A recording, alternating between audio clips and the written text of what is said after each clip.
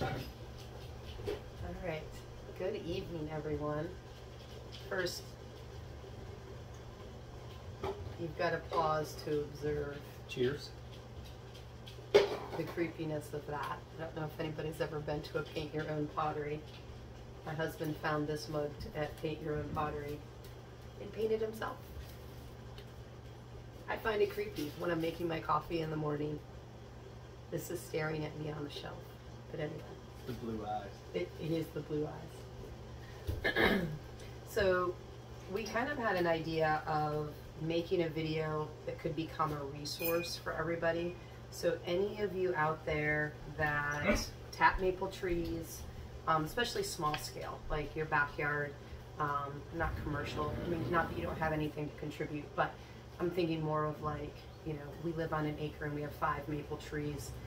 What equipment and things do we need? And like we've had some friends that have started tapping their maple trees and asked us some questions, and we're going off a kind of shallow knowledge base. This is our 2nd year tapping maple trees. Of course, as soon as you hit record, the dogs need to go out and need to bark. The children will probably come through naked here pretty soon.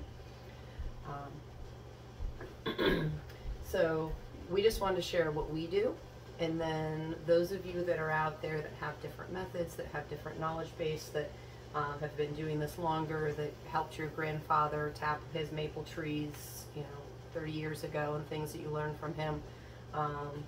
Add that to the comments. If you have your own channel, include that so that people can find different ways and different resources and different knowledge. So you're on. Why don't you talk about how we do it, and I'll go beat the dogs. Okay. Yeah. So obviously, you know, we use pretty standard taps. The taps we use, we put some tubing onto, run the tubing down into 5-gallon buckets and collect like that. There's also people that hang bags off of them, or hang buckets off the taps, and that's a slightly different design, but it all works off the base, same basic concept, same basic principle there.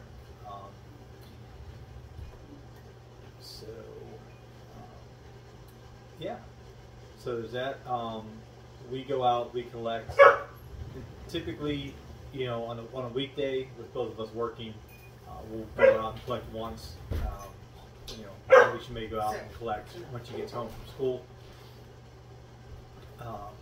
And if not, then we'll go around at 5 o'clock, collect, and then typically we can boil off whatever we have on our 5 trees on a normal day at that point. Usually it's somewhere between like 5 and 6 gallons.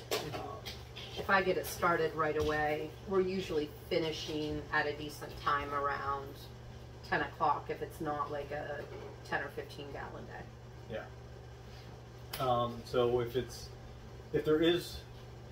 there is more in days when, you know, like it's cold, we may only do 5 or 6 gallons, just that's what we can get through.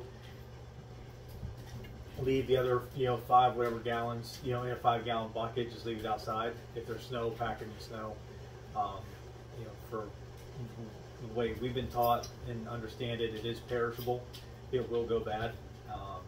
You know this by if it starts turning yellow or gets a slight odor to it, it's no good anymore. Pitch it, throw it in your garden, whatever the case may be. Yeah. Just recollect from there.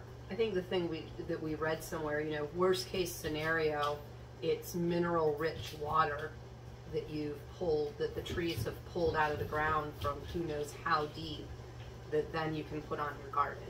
So worst case scenario, you don't get to it, you're putting something that's very, very mineral rich on your garden, so it's not really a waste. Yep, pretty much. But in terms, so that would be one of the questions. Those of you out there that have more experience than us, like how long can you go? Because we're so small scale, and we just burn or we boil off on a turkey fryer, propane turkey fryer with a buffet pan. So our perfect amount is 5 or 6 gallons, because that we fill the buffet pan, have a little bit left over, add to it, and we can get it boiled off in a reasonable amount of time. So that's a perfect night, especially on a work night for us. So we like to try to boil pretty regularly, and then if we have a day where it's going to be below freezing, especially it's like going into Friday, if it's going to be freezing, put it somewhere cold, put snow around it, and then boil the next day, and we have a little more time. but I guess that'd be a question that would be good if you know the answer to this. Put down in the comments, like, how long can you go? Where do you store it? Ideas for that kind of thing. Dogs are distracting me.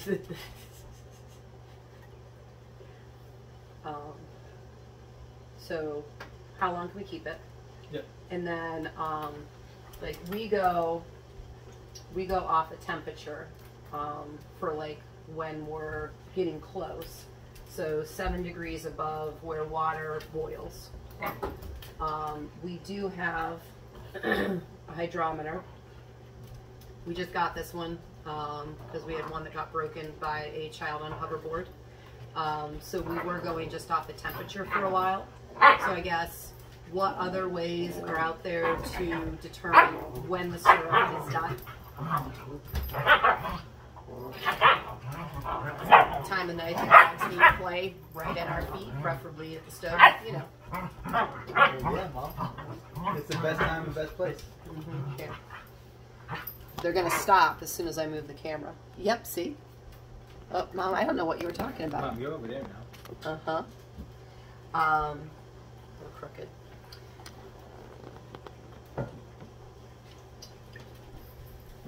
Dogs need water too. And so we have like a greenhouse that's attached to the house. It's more set up for full passive solar because it doesn't work that great as a greenhouse. But we boiled our sap, or we're boiling out there till we get the buffet pan down to about 1 inch. And then we bring in and we finish on the stove right here. So again, like, what ideas do you have out there, especially if people don't have a lot of equipment? What methods have you seen? What methods have you used? Anything that you know for that? And then for filtering, like when we do our initial filter, a lot of times we take pillowcases and we put them down in the bucket, pour the sap in, and then just pull the pillowcase out, and that filters out bugs and debris and that kind of thing before we do the initial boil. And then just a second, have a very loud German Shepherd here. So we don't deal with the maple sand until the very end, because a lot of times we're getting like a pint, half pint, quart and a half at a time. So what we do is we just put it in our jars, and then once we're at the end of the season, pour it all back in a big pot, heat it back up, and pour it through the felt filter to get the maple sand out. So we only need one, and we don't have to wash it, and we don't lose as much material, or we don't lose as much syrup in that filter. So again, other ideas for your methods for filtering. And then like in the in-between time when we want to use this, we just ladle off the top and don't disturb the bottom, and that works just fine. So,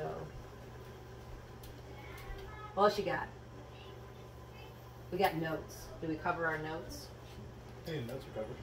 Notes are covered. Yeah, so I guess some of the other stuff we talked about is, and I don't know if you touched on this already. I'll edit it out. If I get bored, I'll just edit it out. That sounds good. You know, on days where you don't have the, you know, freeze, thaw, you know, scenario, how long will the tree produce for? It seems like we find with ours, for the most part, you know, once it goes above 32 degrees, after about 36 hours, sap's about done running. What have you guys seen? What have you found on stuff like that? And I'm sure a lot of this is dependent. You know, with our acre, we're not really in the middle of the woods. So there's trees, there's, you know, a pseudo hedgerow, you know, things like that. So some of them are more sheltered than others. And I'm sure this depends. You know, if you're running a bigger operation, all your trees are in the middle of the woods, you know, what side of the hill are they on, you know, things like that. So yeah. I'm sure there's a lot of variables here. So, you know, and you know, just curious in terms of how ours produce, you know, are we getting more or less because they're just kind of freestanding in the middle of open fields for the most part? Yeah, we're in a more suburban area. We live on an acre. We didn't cover, we're in western Pennsylvania. So we started our trees, we tapped our trees Last year right at the end of January. This year we were just a little ways into February. So I guess your season, you know, share what your season is. When do you start? When do you finish? And like your area that you live in, where for that particular area, what does your season look like?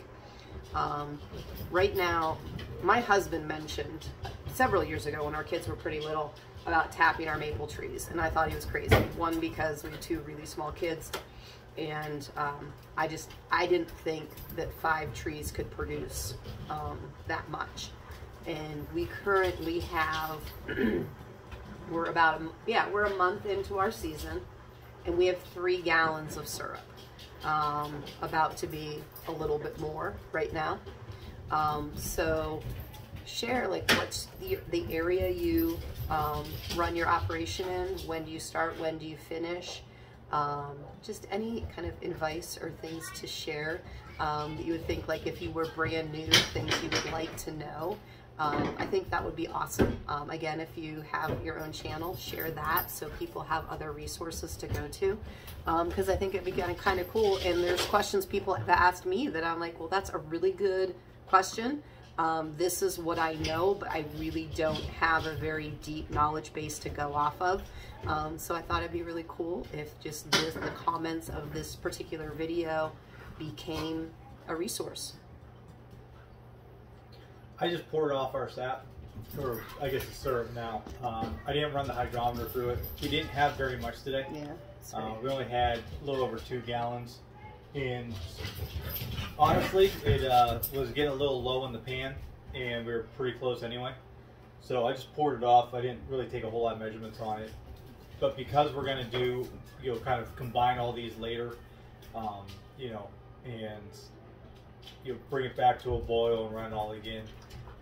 We'll call that close enough. I'm not exactly sure where we're at, whether it actually is technically syrup right now or not. I'm not really that concerned with it right now for us. All right. So thanks for watching. And any of you that end up sharing comments, thanks for leaving your comments, and we'll see you again soon.